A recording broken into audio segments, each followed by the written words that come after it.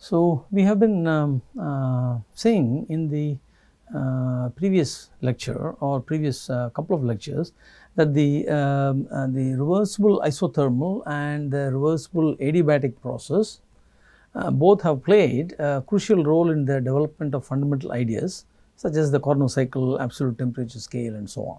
Okay.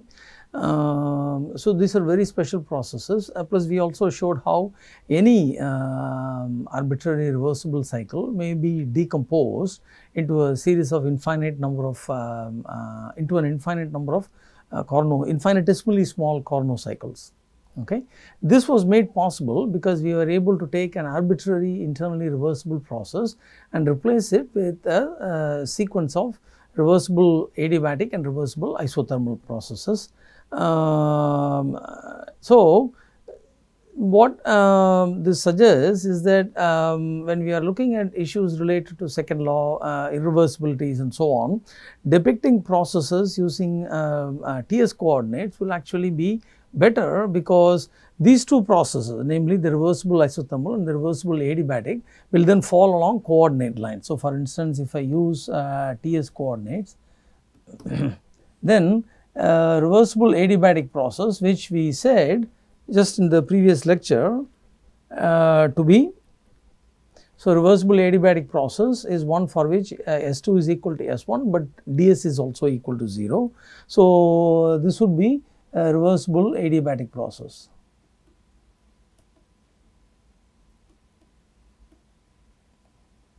And similarly, a reversible isothermal process would fall like this. So, this would be a reversible isothermal process. Okay. So, these two processes, which are so special, would then fall along coordinate lines, and if there is any irreversibility, then this can be illustrated very easily and very nicely using the TS coordinates. Okay. So, now we were using PV coordinates so far. PV coordinates have their own merits, lot of information can be drawn from them. Now, we will also start using TS coordinates. So, there is no preference of one over the other. Students who are going through the course must be able to illustrate processes both on PV as well as TS diagrams, and must learn how to interpret diagrams drawn using PV or TS coordinates. Okay. So, each one has its own advantages, and so we will use them appropriately whenever we want to illustrate something, and we will illustrate it effectively using the most appropriate coordinates for the purpose. Okay. Now, the other advantage of using TS coordinate lies here. You may recall that we wrote this expression. So, we wrote this expression for entropy change of a system in the most general form. Okay. Now, if the process were to be internally reversible, then I can write for an incremental change in entropy of the system, I can write delta S equal to delta Q over T plus delta sigma INT. Now, if the process were internally reversible, then this would become equal to 0, because there is no internal reversibility. So, now I can write delta Q equal to T times ds, where S is the entropy of the system, or I may also write it in a specific form as delta Q equal to T times ds, where I have divided both sides by the mass of the system or mass contained in the system.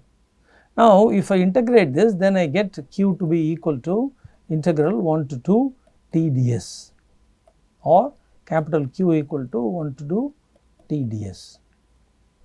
Both are okay.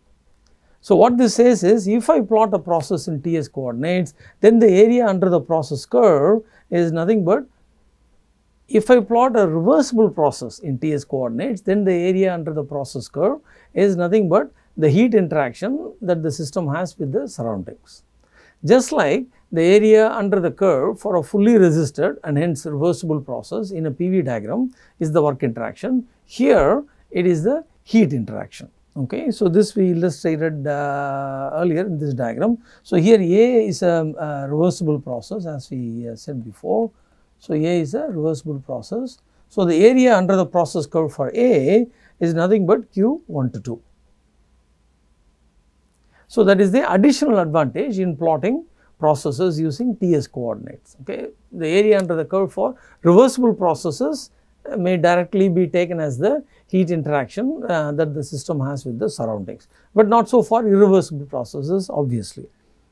In the just as what we mentioned in connection with PV diagram, if the process is not a fully resisted process, then we cannot really show the entire process, and hence we cannot calculate integral PDV. So, even if you manage to draw a process line between, let us say, for states which are far apart, it will still not be displacement work. Okay. The same way here, area under the curve is heat interaction only for a reversible process, not for irreversible processes.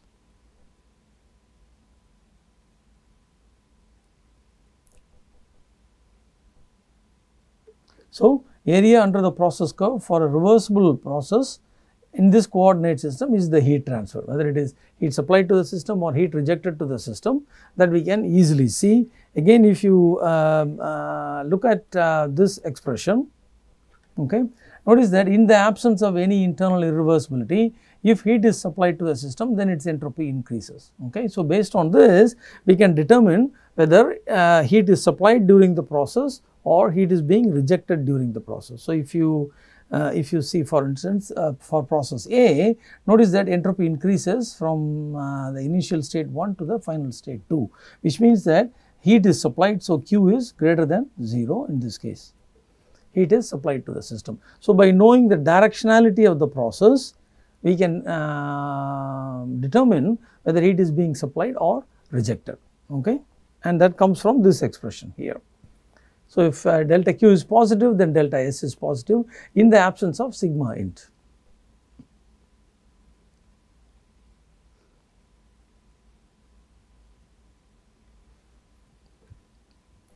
Okay, so here we have illustrated polytropic processes. You may recall that we wrote down, or we actually showed polytropic processes on a PV diagram earlier. Now, we are showing the same thing on TS diagram.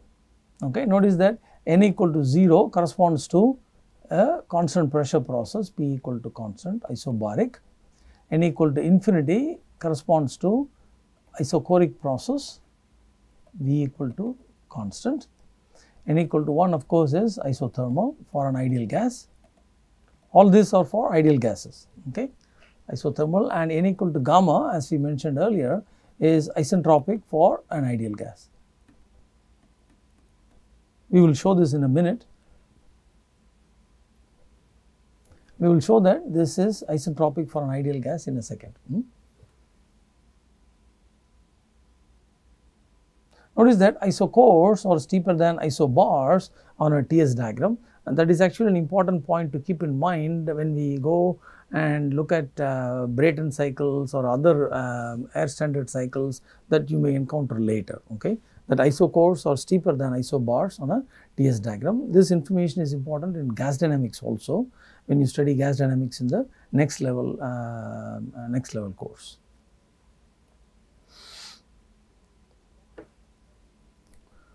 So, how do we illustrate the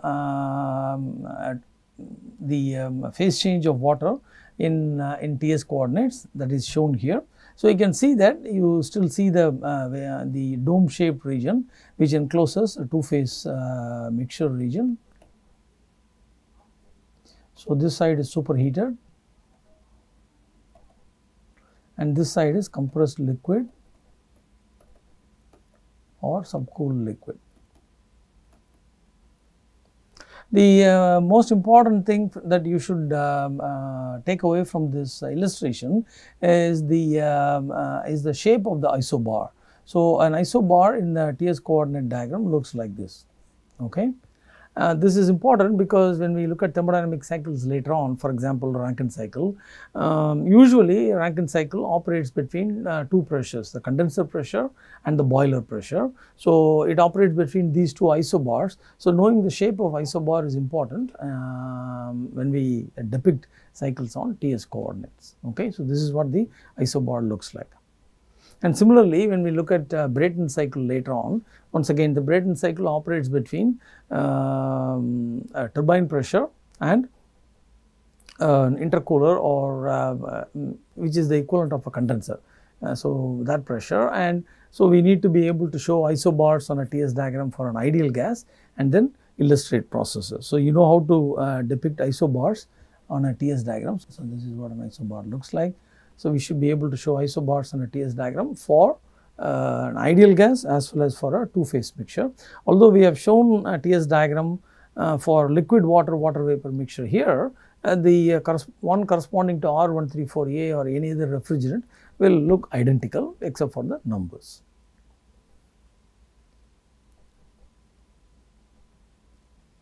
And what is also shown in this illustration is a process 1,2, which, as you can obviously see, is an isentropic process.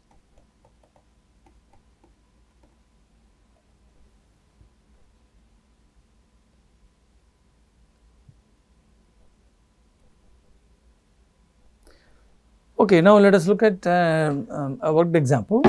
So we are given two internally reversible cycles, 1 and 2, between the same temperature and entropy limit. So both of them operate between the same temperature and same temperature limits and same entropy limits. Okay, delta S is the same for both cycles, and temperature limits are also the same for both cycles. We are asked to determine if they are power absorbing or power producing, and also determine which one is more efficient. Okay. So, as you can see, since these are internally reversible cycles, all the processes are internally reversible, which means the area under the process curve on a TS diagram is the heat interaction that the system has with the surroundings. So, you can see that based on the change of entropy, you can see that Q is positive for this process. That means heat is supplied to the system.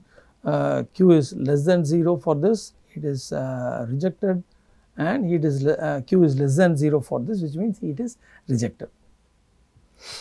And similarly here Q is positive, Q is positive, Q is negative for this, heat is rejected in process 3-1. So, heat is added in process 1-2 here and rejected in 2-3 and 3-1. Here heat is added in process 1-2 and process 2-3 and rejected in process 3-1. Okay. Now, let us look at the net heat that is supplied during the cycle. Notice that the area under this curve, which would be the total. So, if I look at the total area under process 1-2 where heat is supplied, it would look something like this. Notice that is more than the total heat that is rejected during process 2-3, which would look something like this. Okay, so the heat rejected under process 2-3 curve will look something like this, and under process 3-1 would look something like this. So, the total heat supplied is more than this. So, the net area enclosed in this cycle is actually the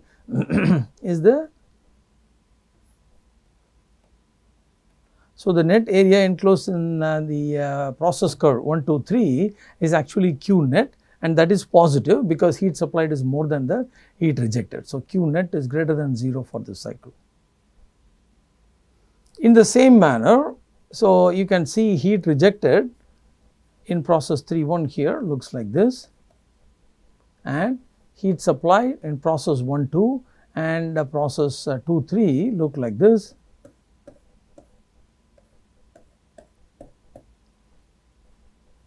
Okay. So, the net heat supplied, as you can see, is greater than 0 because the total heat supplied is greater than the heat rejected. Since net heat supplied is greater than 0, from first law of thermodynamics, remember, in a cyclic process delta W equal to delta Q or W net equal to Q net. Since Q net is positive, W net is also positive, which means that both the cycles are power producing cycles. They are producing a positive amount of net, positive amount of work. Okay. So, the net heat interaction is positive and so the net work interaction is also positive for the cycle. Therefore, both the cycles are power producing cycles. Okay. And this analysis was made possible because the processes are internally reversible. All the processes in both the cycles are internally reversible cycles.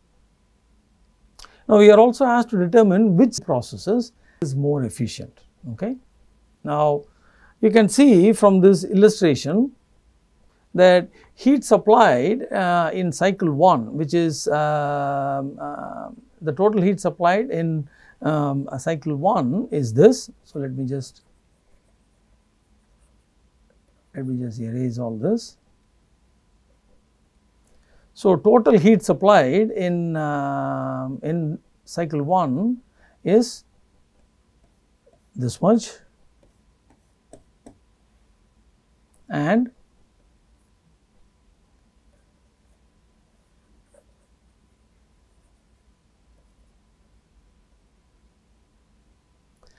total heat supplied in cycle 2 is this much.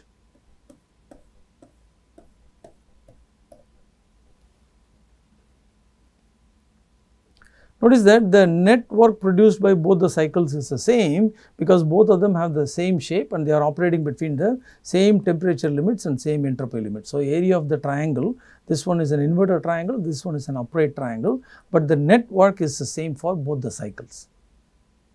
Okay. So, this cycle, which is cycle 1, is given more heat and it produces a certain amount of work, whereas cycle 2 receives lesser amount of heat but produces the same amount of work, which means that cycle 2 is more efficient. So, heat supplied in cycle 1 is more. Since the net work produced in both the cycles is the same, cycle 2 is more efficient.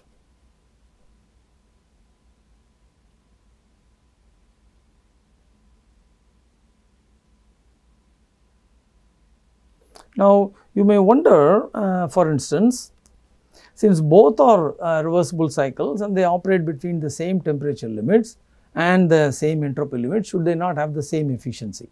Okay. Now, bear in mind that we are supplying different amounts of heat to each one of the cycle, which is why their efficiencies may be different.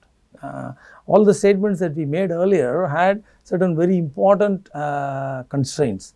They should operate between the same reservoirs and they should be supplied with the same heat. So, only then the comparison becomes fair. So, here we have supplied different amounts of heat, which is why they have different efficiencies.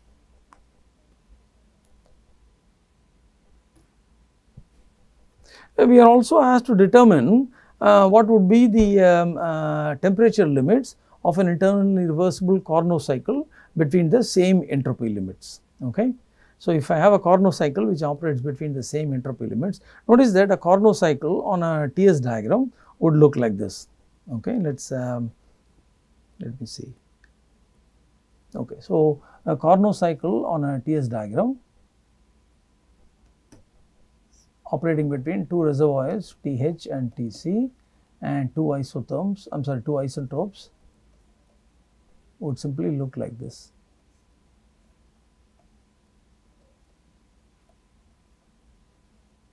One, 2, 3 and 4. 1, 2 is reversible isothermal, which means on a TS diagram this will become a horizontal line. 2, 3 is reversible adiabatic, which means this will be a vertical line. 3, 4 is reversible isothermal at T equal to Tc. So, that is a horizontal line and this is a vertical line. So, that is what we have shown here. So, illustration of the Carnot cycle on a TS diagram also becomes very nice when you use, and a TS diagram becomes very nice. So, that is yet another reason why TS coordinates are preferred when we start discussing second law, irreversibilities and so on.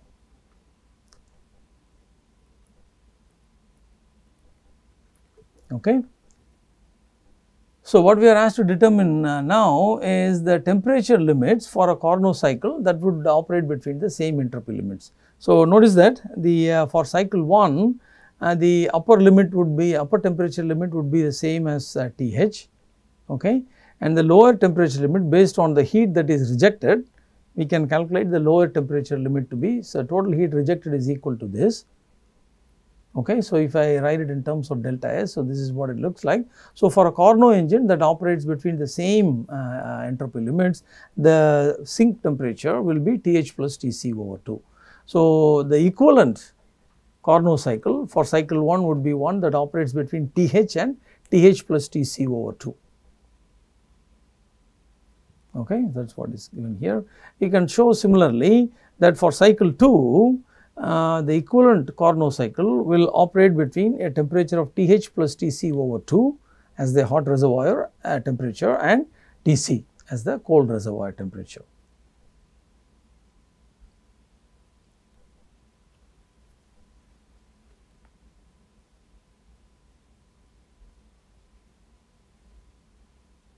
Okay. So, we have gone just about as far as we can go with this expression. As I said earlier, this expression is very good for drawing inferences on entropy changes of processes, effect of internal irreversibilities and so on. But we really cannot calculate delta S using this expression. We can only draw inferences on delta S, whether it is positive, equal to 0 or negative and so on and so forth. So, what we are going to do next is calculate delta S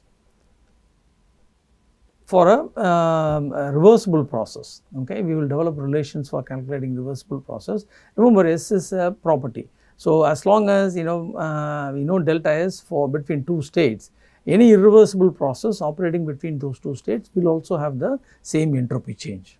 Okay, so that is the basic idea.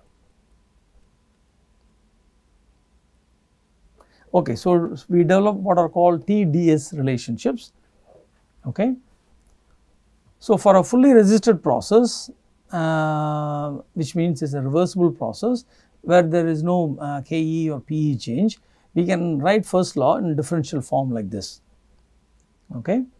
Since the process is internally reversible, we may write delta Q as TdS because it is internally reversible, and we can write this relationship TdS equal to du plus Pdv. We may also eliminate du by using the fact that H is equal to u plus Pv and then taking the differential and write TdS equal to dH minus Vdp. For some situations, this relationship is useful. For other situations, this is more useful. Generally, for steady flow systems, this is more useful because it involves the enthalpy. For systems with fixed mass, this is more useful because there we are only seeing internal energy changes, not enthalpy changes. Okay, but both can be used.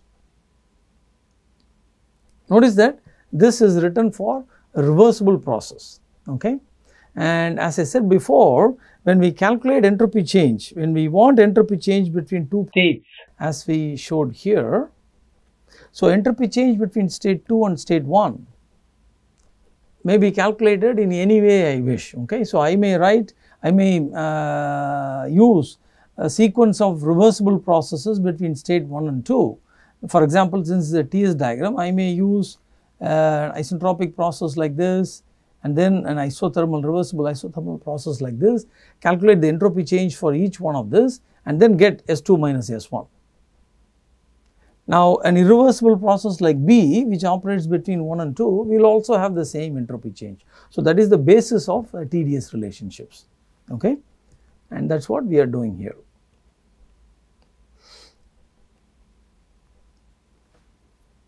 Okay, so just like what we did earlier when we wanted to calculate property change or when we wanted to calculate delta U for a pure substance, we will now just look at how to calculate entropy change of different forms of pure substances. Okay, for solids and liquids which are incompressible, we can actually use this relationship. This is more meaningful. dV is 0 for solids and liquids because they are incompressible. So, TdS equal to du, and du itself may be written as mc dt. So, if you integrate delta S for this system which consists of a solid or liquid of mass m, comes out to be m times c times natural log T2 over T1, where c is the specific heat capacity. Now, the same relationship may be written for a perfect gas. For example, if I write this for a perfect gas, I may write this as Cp times dt, calorically perfect gas. So, V itself may be written as since PV equal to RT, V itself may be written as R times T over P. So, I may write this as R times T over P times dP. So, if I bring T to the denominator here, I can integrate and get one expression for delta S involving temperature and pressure. If I use this, then I can get another expression for delta S involving T and the specific volume V. Okay. So, for ideal gases, 3 such expressions may be obtained. So, this involves T and volume, this involves temperature and pressure, this involves pressure and volume.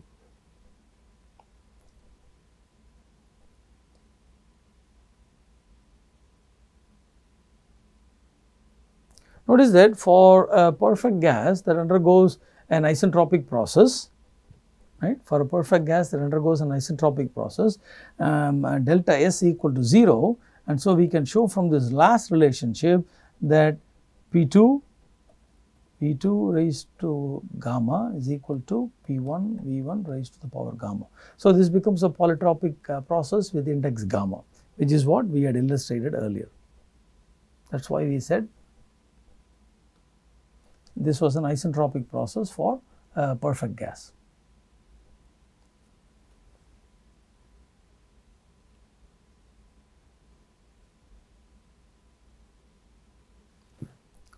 For mixture of perfect gases, the expression remains the same, where the pressure, we have to be careful about the pressure. We are using the Dalton's model here. So, we use the partial pressure of that particular component.